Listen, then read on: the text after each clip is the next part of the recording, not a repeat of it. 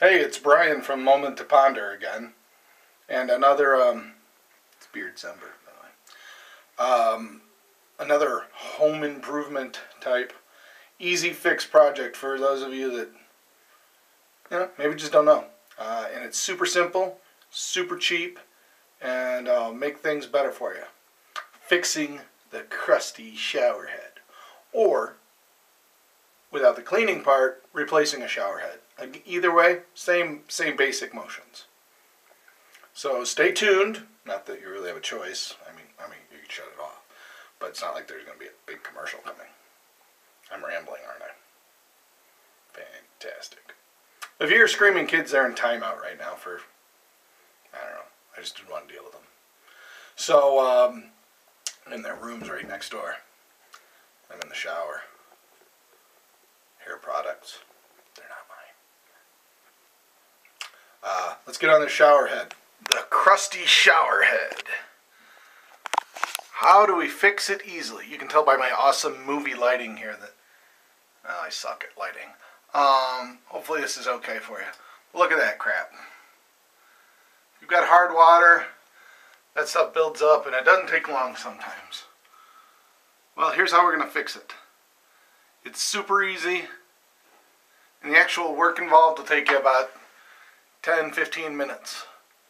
Well, it'll take longer than that to get it cleaned, but your work will only be 10 or 15 minutes.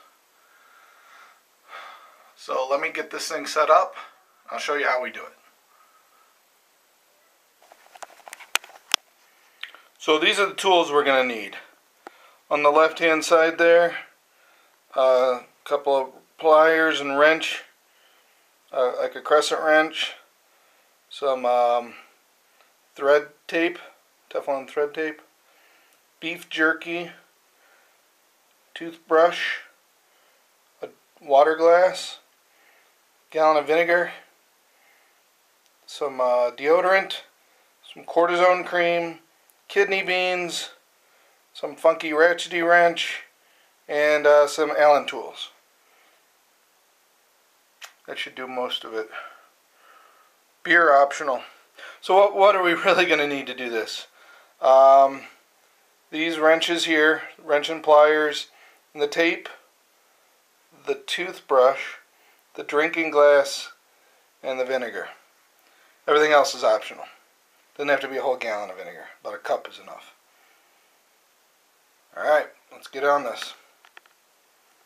Beef jerky is a good idea too. Steve told you it wouldn't take long, especially with modern video. It's been 20 minutes. Had 6 beers. Not really. Ignore the nasty rubber band that holds our shower caddy up. Keeps it from slipping down. I don't know why it turned blue. I guess the rubber on the shower caddy is blue, so sorry. Whatever, man. I don't know if you can see it here, but right here, this round part where the threaded comes out of the stem here, it's flat. And that's so you can get a wrench or pliers on it. Now you can use adjustable pliers to grab that and take it off. That works fine, but since they tend to have teeth, it's more likely to scratch it.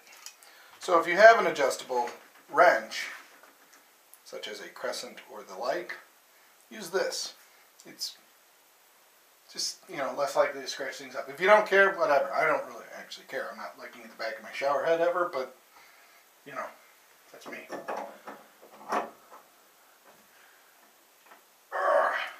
One quick turn and that baby's loose. And then it's just a matter of twisting it off.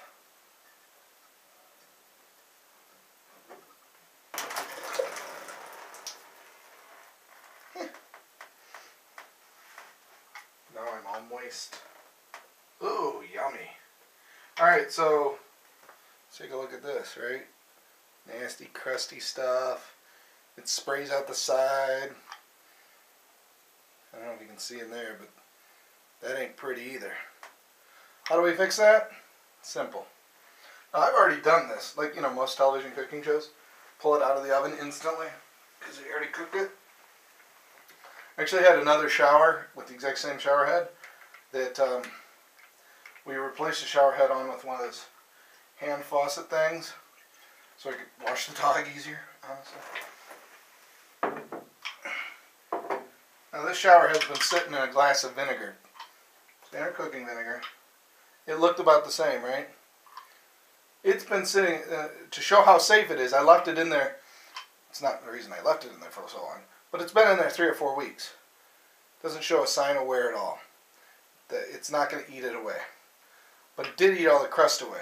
There's a little crust left in here. So what we're going to do, see my back, there's probably holes in my shirt. This is my home improvement shirt.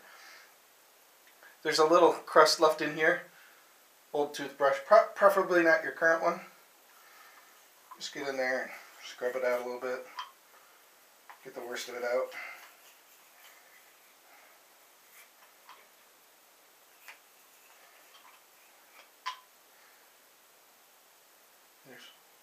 There's some yuck in there.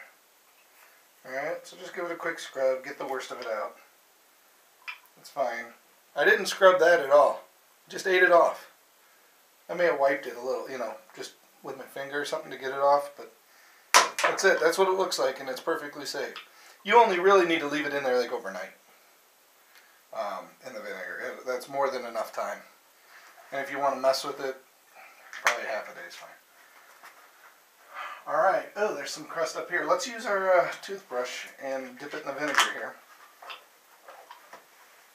We'll clean up the pipe a little bit. It's not really necessary, but hey, while we're at it, right? It's going to smell like a salad.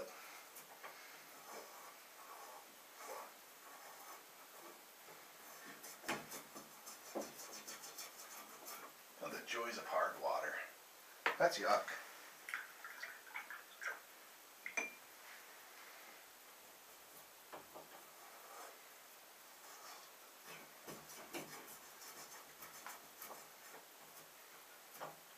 What I'm doing here is what is known as overkill. But, whatever. There go the screaming kids. Mom! Blah, blah, blah is doing blah, blah, blah.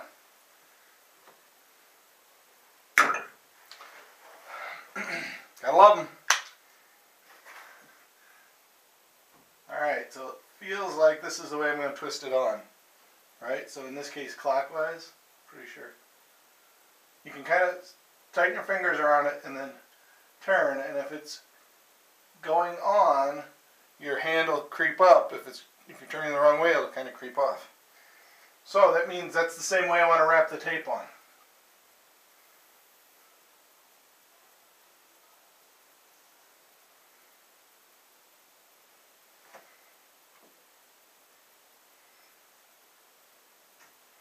So that when I turn it, it's not trying to unwrap the tape. And one quick wrap around there. Probably enough. If it leaks, it's in the shower. Who cares? You have more water in the shower? Whatever, dude. Alright, which one's the clean one? There we go. Again, if you don't want to smell like a salad, once you get this up there, turn on the water for a couple minutes. Rinse it out. Put it on by thumb first. My hand. It's getting hard to turn. We'll whip out the wrench. Now, this is the exact same method. You just put a new one on if you were putting a new one on, right? There's not a lot of rocket science in here.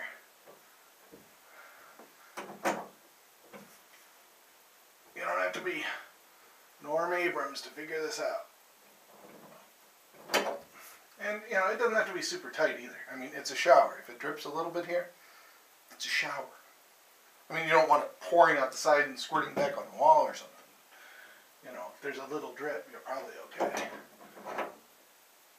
This is probably one of the easiest plumbing projects you'll ever do. Alright, so that one's clean. What are we going to do with the old one, which is what we would do if you only had one, right?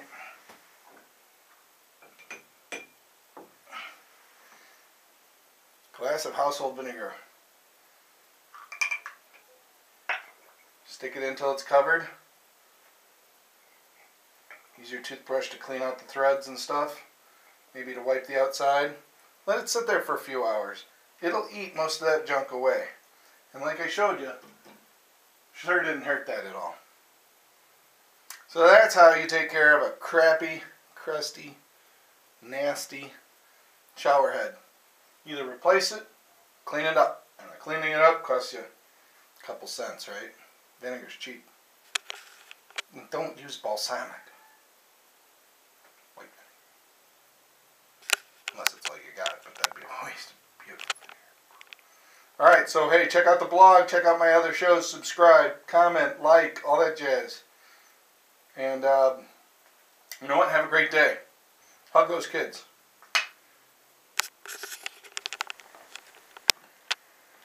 Purple shirt. So I was putting this video together, and I'm like, hey, I may have given a little bit of bad advice. Most finishes will be safe with vinegar. There may be some fancy shower heads and stuff that you have that have like a special finish on them, some like antiqued brass or something, might not work so well. So be aware of that.